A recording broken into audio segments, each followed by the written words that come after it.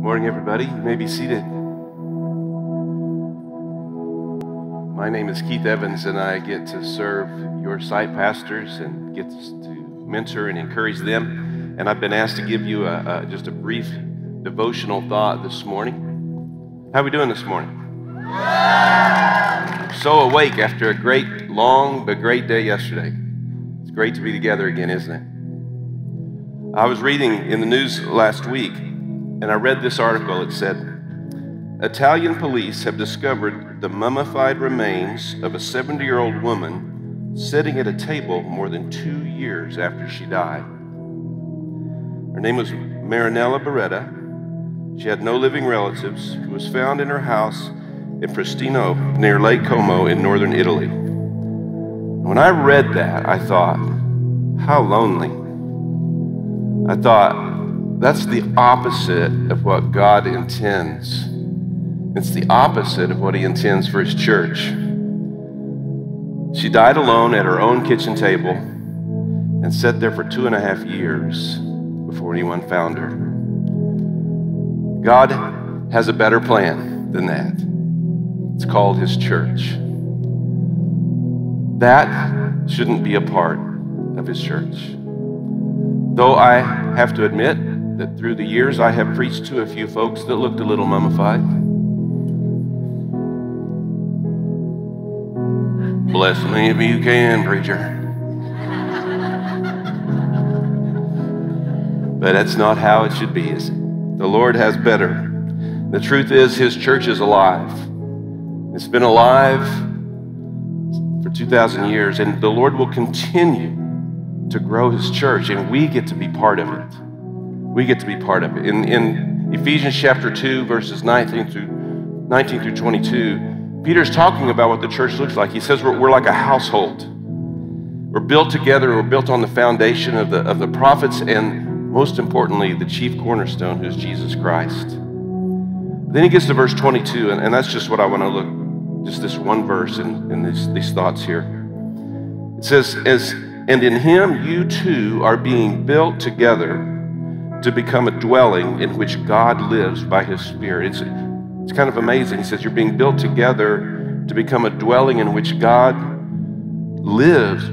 There's something supernatural that happens when we do life together. But what caught my attention was the first part.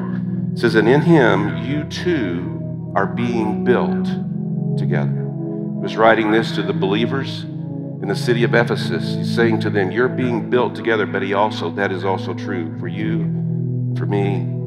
You're being built together. God, the Lord doesn't waste a thing. And what He's doing in you now, at this time in your life, He's doing it in preparation for what He will do in the years to come. So I have one challenge, just one thought in this little devotional time. And that is, I want to challenge you to not just consider yourself disciple makers in college. Please do consider yourselves disciple makers in college. But I want you to begin to consider yourself lifetime disciple makers, lifetime church people. That you're going to be part of His church for the rest of your life. I know you know this, but you're going to be out of college a whole lot longer than you're in college. Do you know that? May not feel like it when you're about midway through. But Beverly and I realized that in just a couple of years, we will have been out of college 10 times longer than we were in. It took me 10 years, too. Not really, it'd be like 120 or something, wouldn't it?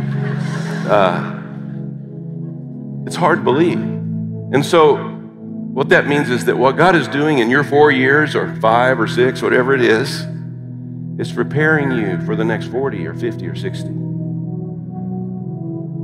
That's pretty exciting. He's preparing you to be His church, and you already are.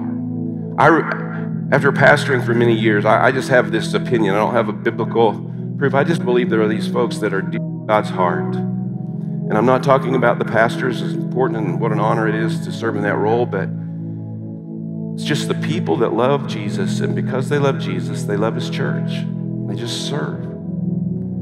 And when I think about that, I know that the church wouldn't exist and wouldn't survive without these kind of people. People like a lady named Shirley she can whip up food for a large group of people like it's nothing. I'm like, Shirley, how do you do that? No big deal. Or her husband, who's so quiet and still leads a men's Bible study, but can fix anything that anybody needs fixed. That's the church. Or I think about Susan and her husband Bob.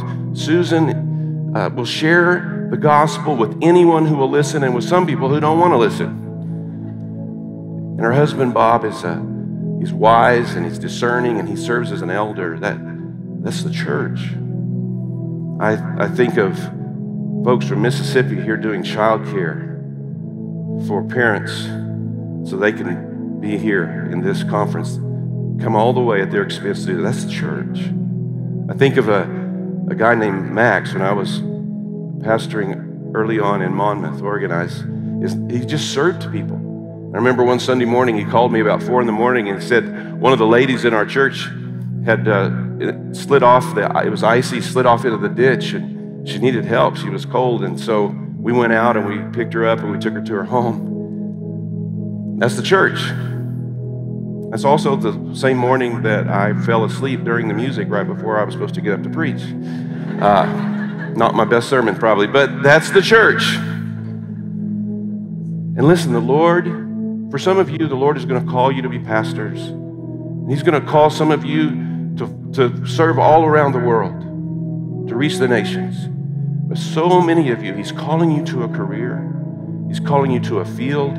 He's calling you to the tech world, to engineering world, to medical world, whatever, construction, whatever. If that's your mission field. But as He calls you there, you're His church. Paul said in 1 Corinthians 12, the church is like a body, and we're all different. Some of you are eyes, and you have vision, and some of you are noses, and you can discern and sniff out, things that are wrong. Some of you are ears, and you're good listeners. Some of you are knees, and you are prayers. Some of you are livers and spleens, because Paul said that unseen parts are just as important. You're the church. You're not just going to be the church of the next generation. You are. So would you consider yourself already a lifetime disciple maker, a lifetime church person, one who is being built? Don't be like Marinella Beretta in Italy. Don't go it alone. Be His church. And as you do, you have so much to look forward to. Can I pray for you? Lord, I thank You for yesterday. Man, You met with us. And You're meeting with us now. You're here. You're here because You indwell us as followers of Jesus. You indwell us with Your Spirit, and You're also somehow in this amazing way, You are with us because we're together. Lord, I pray for every person, for receptive hearts in this moment, but for the rest of their lives. And Lord, would You surprise each of them and how You use them and how You've gifted them, and You've gifted them to be part of Your church. Lord, thank You for what You're going to do in the years to come through these folks, and how as You work through them, their influence will multiply and the world will be impacted. We pray that would be so. We pray it be so in Jesus' name.